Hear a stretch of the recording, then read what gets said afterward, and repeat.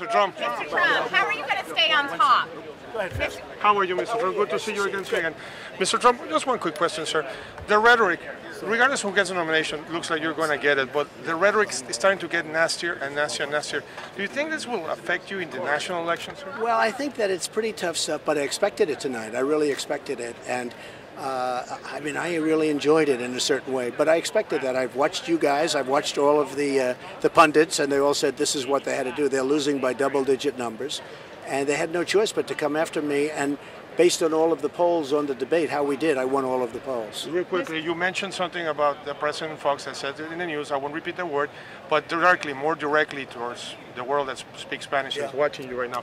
What's your opinion about us? Well, first of all, I love Hispanics. I employ thousands of Hispanics. I've employed tens of thousands over the years. They're incredible people, incredible workers.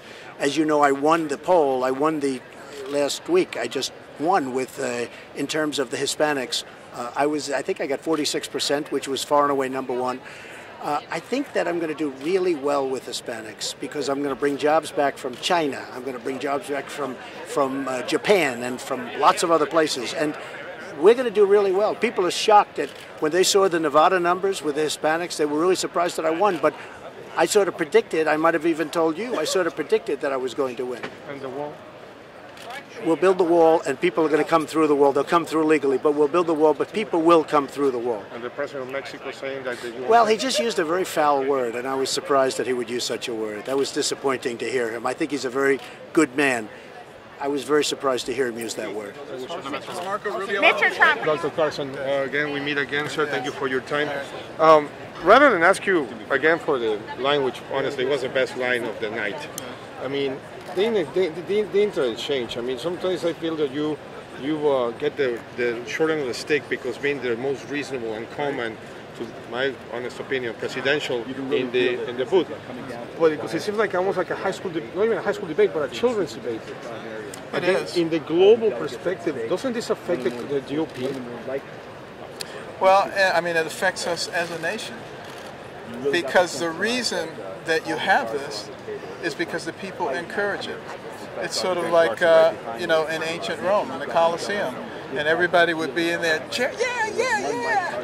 And unfortunately, Rome was burning down while that was happening. And, you know, our country is rapidly deteriorating, and people are much more interested in entertainment. May I ask you this question, sir? I know this is a bit difficult, but I have to ask you. The polls have not been favorable to you.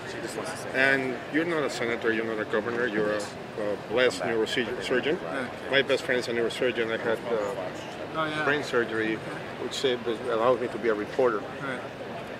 Why stay? Why spend the money? Why put yourself through this ordeal? Because I have millions of people asking me to do it, and they keep sending in money and saying, please don't drop out, please give us a choice. We have a live show. Good luck. Let's go. Okay, let's do it. I usually start with the easy and then the hard ones, but I noticed, and again this was intended my second question, but I noticed the difference between 30 years ago when Bush and Reagan debated here, and the tone of the immigration debate was so much different than here today, right now. I know that sometimes it's primary rhetoric. I know sometimes it's politics. But what changed, and most important, apart from what changed, would it be a high cost to pay? Right. No, it's very simple to explain what has changed. And that is our president has gotten away from the rule of law. America was built upon the rule of law. That's what our Constitution provides. We're a rule of law as opposed to a rule of men. Barack Obama, the President of the United States, single-handedly used his pen to rewrite the immigration laws of this country. That responsibility is delegated to the United States Congress, not the President. And so Americans are rightfully frustrated about abandoning the rule of law in this country. Would the tone of and this will be my last question, will the tone that sometimes is used, because a lot of these voters, U.S. citizen voters, some of them were born in Mexico, and some of them don't have papers. And, you know, you're talking about deporting millions of parents, millions of grandparents. I was born in Mexico, I'm a U.S. citizen now, but my daughter is born here in the United States. Do you feel that that could cause some animosity with those U.S. voters?